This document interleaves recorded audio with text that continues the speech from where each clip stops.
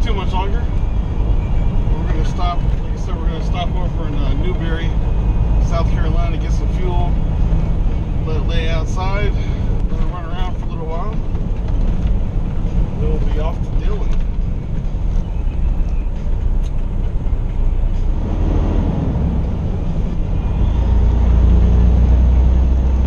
Pick up in Dillon, and that's going over to I think he said it was going to Hamilton, Ohio, but it's got a pretty big window of delivery, pretty big room for delivery.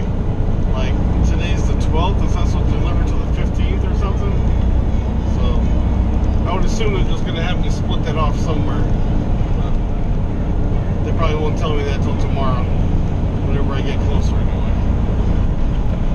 But for right now, let's hit to the Loves, get some fuel.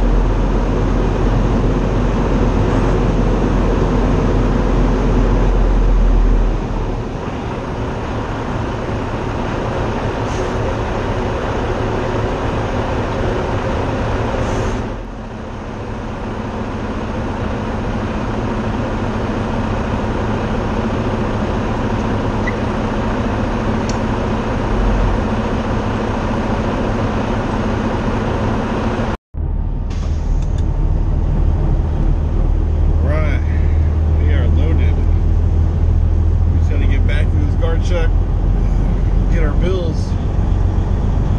There's a Love's just right down the street, and that's where we're staying for the night.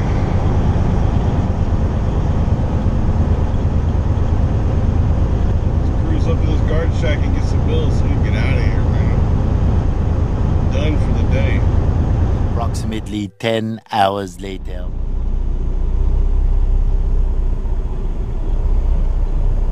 What's going on, everybody? We are in Winston-Salem, North Carolina. We are stuck in traffic. We're doing pretty good, man. We left Dillon. We stayed at the Loves there in Dillon, South Carolina.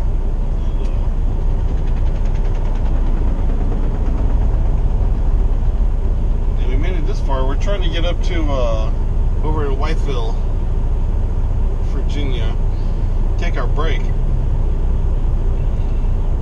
Get through the old Fancy Gap, you know? Everyone loves driving through Fancy Gap.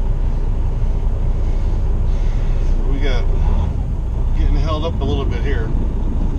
Hopefully it won't be too long. So we found out with this load, it wasn't supposed to deliver till Sunday morning. I'm sorry, like Sunday afternoon. And I got with him this morning, and I said, just asked if I could get an early delivery time or split this off somewhere, because we're going to Hamilton, Ohio, which is probably maybe a little southwest of Columbus. So he asked me what time I can be there, and I said I could probably be there tonight, but it's going to a business, you know, going to a Harbor Freight store, and I don't think there's going to be anyone taking delivery by the time I show up tonight, if I could get there. From where we were at this morning, I think it said it was like 580 miles, you know.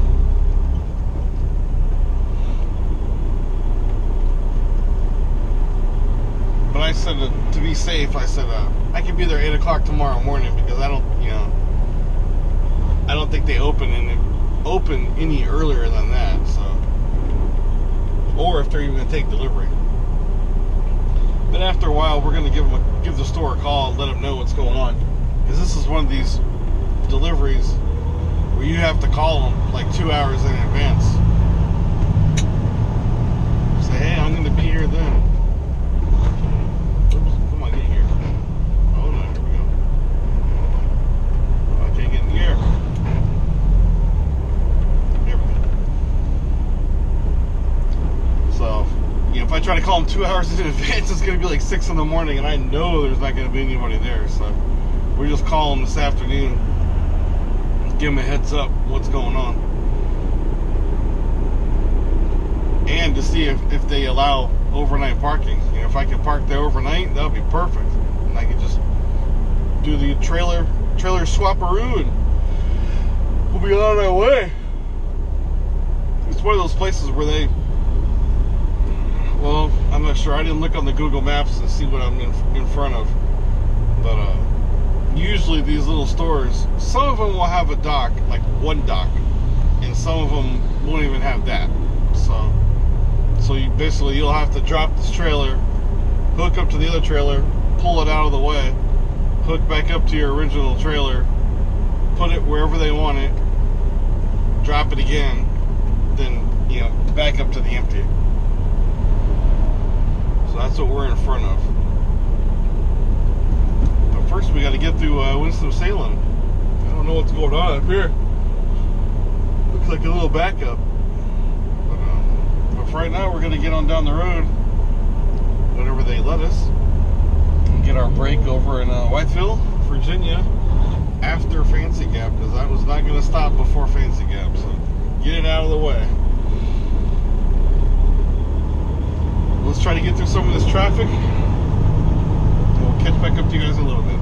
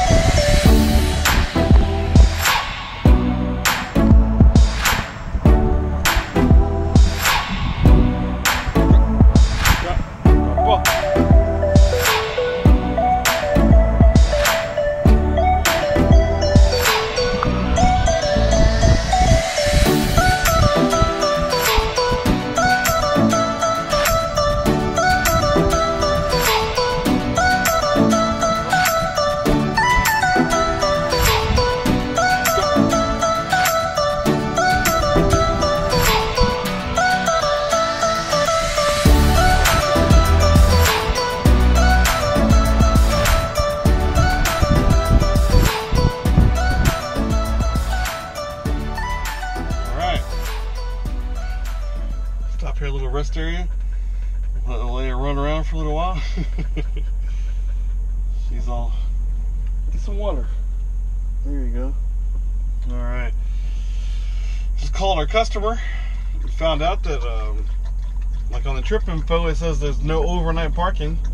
And they said that they allow overnight parking. People park there all the time, so... They said cops never... Well, he said, not that he knows of, you know, cops bothering drivers, so...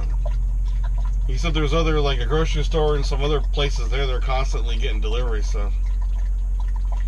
So we're gonna roll on in. We got about 115, 116 miles left.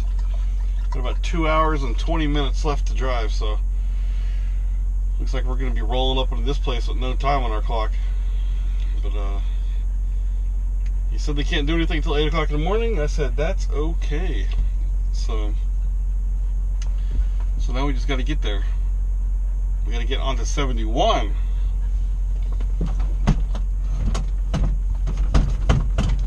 Get onto 71.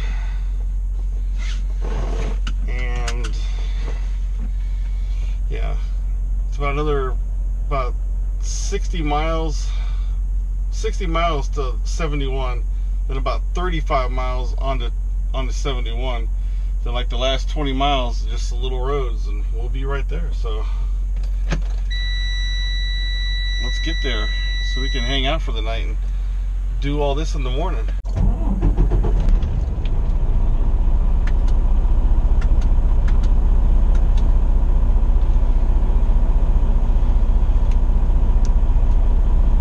Lisa says, turn on there. Alright, talk to you guys a little bit. Alright, we made it. Made it to our delivery. Actually the trailer, empty trailer is right there. Obviously the loaded one's behind us. But we can't do anything until tomorrow morning at 8 o'clock. It's almost 10 o'clock now. So I'll be right up in 10 hours. We actually drove over our time. We violated our driving time by 6 minutes. But I don't think they're really going to say anything about that. So we're here. That's all that matters.